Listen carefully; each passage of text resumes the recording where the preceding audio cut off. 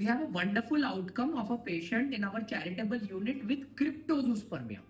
Cryptozoospermia means sperm is only detected on ultra high centrifugation. It's basically impending azoospermia.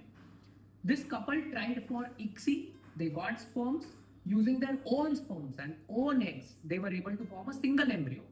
Here, it is the importance that a single embryo, which is good in quality, can also give rise to a successful pregnancy. And I'm going to show you the pictures for that.